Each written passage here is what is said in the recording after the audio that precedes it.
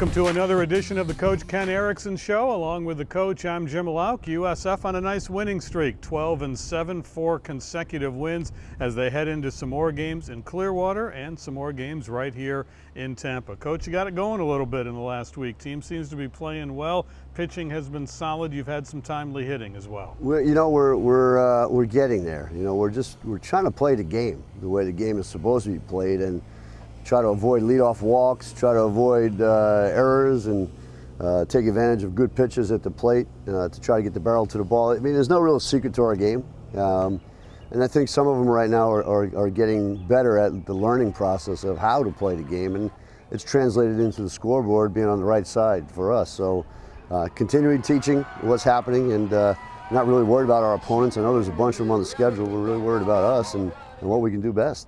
Pitching seems to have settled down. You've had some very nice performances in the circle the past few days. I'm a tough critic of pitching, and I don't like walks because you can't catch them, number one. And it kind of puts your team at a little bit of a disadvantage. So I've been riding Sammy and Erica and Susan and Carla very hard in that respect, and give your team the best opportunity. They got some great gloves out there. Let them utilize that. But I agree to the point that we're attacking the strike zone a lot better. I still like to see us be in that 12 to 13 pitches an inning type of ratio instead of that 18 to 24, because to me that gets boring, number one. And I like my defense to be on their toes. So we have room for improvement. I'll put it that way right now. Well, you had a lot of rain over the weekend in Clearwater. Schedule washed out. You were able to add some couple of games here. We've got beautiful weather here, although a little bit breezy today. I don't understand why your hair doesn't move and mine does, but I guess that's just the way it goes at this point in the tight crop, man. Tight crops this time of year. But you did have a chance to add some games, and that's beneficial as well. I know that was disappointing because you had a little head of steam going into last weekend in Clearwater. We did. We were playing well, especially coming off the Illinois game on Friday. I thought we had a great opportunity to go into that weekend, and Georgia State was on the schedule. It was a very good team, and a couple other teams. But the other teams got their games in pretty much. Everybody got 4 games in. They only lost 1. We took the bullet on Saturday and Sunday by not playing, by allowing these teams to come in. And the weather's been brutal across the country, and teams are losing anywhere between 10 and 12 games on their schedule. So we're kind of being accommodating, kind of being good hosts. I think that's the USF way. And so we're going to pick up some games. Like big tournament this weekend, and there's already flights being canceled because the weather up northeast is bad. So we kind of got to do some wrangling around with schedules that way. But being down here at spring break, 75 to 80 degrees, and other teams down here, we're able to pick up some of those games and make sure they're good RPI games for us also. And one of the big deals we picked up Army for the 15th of March, which is going to be military night. Sunday night, 5 o'clock. We're the only game going on in South Florida. Color guard, hopefully we can get a bunch of people from MacDill and the ROTC area here and the VA hospital to come in. So that's going to be a big night for us. Check the schedule for all the games coming up on the website. Bulls will be in Clearwater again this weekend, but a lot of games here in Tampa as well. When we return on the Coach Ken Eriksen Show, we're going to practice. The head coach is going to be mic'd up, going to talk to his players, get them through a practice. You're going to be on your best behavior on this, right? When the mic's on, it's a different me. We look forward to that. Coach will be with us when we return with more on the Coach Ken Eriksen Show after this.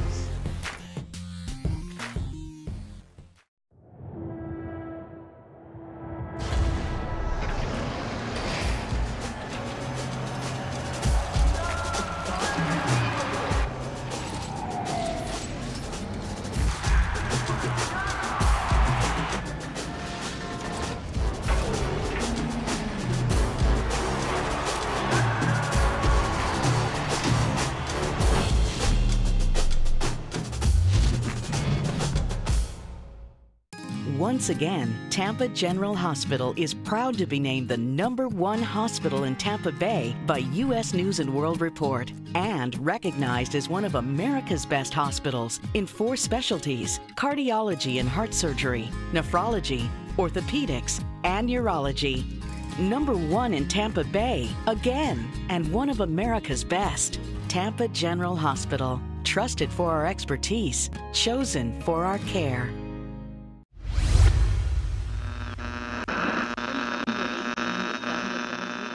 If you're doing palm up, palm down, be strict with it. Good. So So right back to the basics. You know, all the good work you're doing today, that's a nice flatter swing. All the good work you're doing today pays off on Friday. That's the point. Get to that early position on time, okay? The worst thing you can try to do is try to get base hits. All you're trying to do is get the position, get the barrel to the ball. There it is. There it is. That's all day. That's giving yourself an opportunity to use your best assets. That's your eyes. Stay in the middle of the plate. Stay in the middle of the plate. It's yes, yes, yes until no. Stay in the middle of the plate. So if the collision point's a little behind you, what do you have to do with the barrel?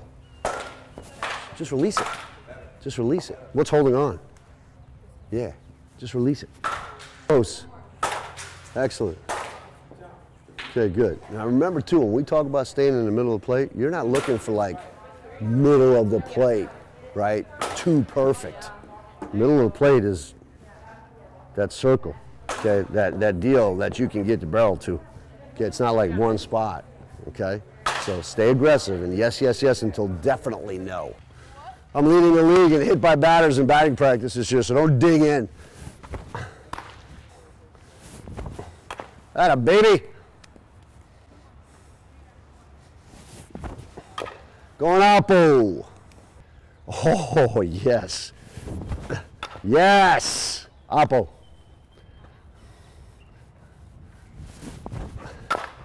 Good job. Nice, Meg. What? Okay, were you on time? Okay, so if you're on time, it's a pitch you're not going to maybe really be able to go all out at. What were you able to do? Why though? Yeah, and so where are your hands when you're on time? They're set, right? If you're rushing out, what's going to happen to your hands? They're going to leak out, and you're never going to touch that pitch. Okay? Very nice. That's a huge difference. I hope you feel that. You know what? You probably feel coordinated right now. You know, without the lack of a better terminology. Nice. That's the one. We get that one, we're in business.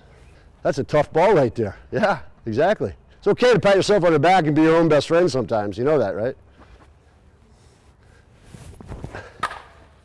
Great job today. All right, pick them up. Good work.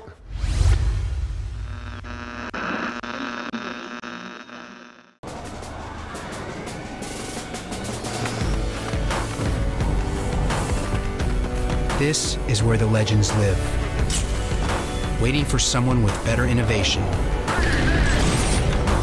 From the brand that reinvented the t-shirt comes the Under Armour Speedform Apollo. This is our rocket ship. Looking for an individual or family health care plan? Or maybe a dental policy? Look no further than the Tampa Florida Blue Centers in West Shore, Carrollwood, and Pinellas Park. For more information, go to floridablue.com or call the number on the screen.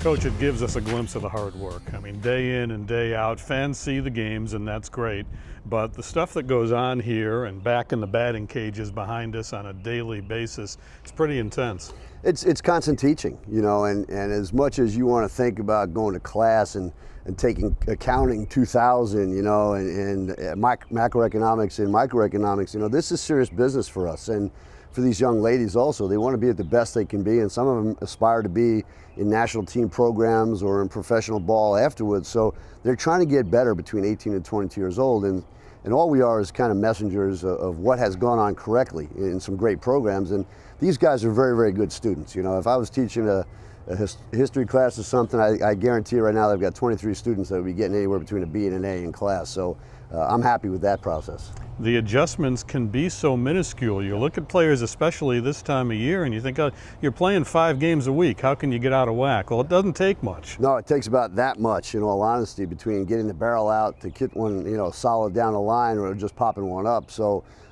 these guys are special that way. And one of the hardest things in sports to do is to hit a moving object, as we all know. And the way these young ladies, in a microcosm of a second, make these adjustments. And fast pitch softball proven how fast your reactions have to be. So I'm very happy with the people that came here, and I'm very happy with the people that continue to work hard, and you're seeing little progresses. I mean, we're starting 4 or 5 freshmen a game right now, but they're making those adjustments right off the bat. And I said this before, if it wasn't for our juniors and seniors making it, very comfortable for them to get better, then they wouldn't. So I like what we're doing. I like the teaching that we have on our coaching staff. One of our big assets is everybody that's coaching right now in South Florida has played fast-pitch softball at the highest level that they can attain. So we're lucky that way.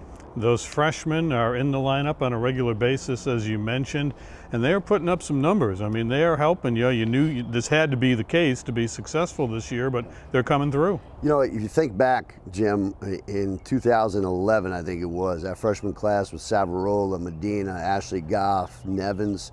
That was a special class also, and they came in right away and were able to produce. The same type of group right here. Very offensive. We're feeling very good about what the future holds. The recruiting classes for next year and the year after are very, very good. So I like where we're going. We just got to get a little bit more solid in gameplay right now from everybody, because the only thing that the freshmen are lacking is really a whole season of experience. But they're getting it, and they're getting it baptism by fire, and we won't stop putting them in the lineup.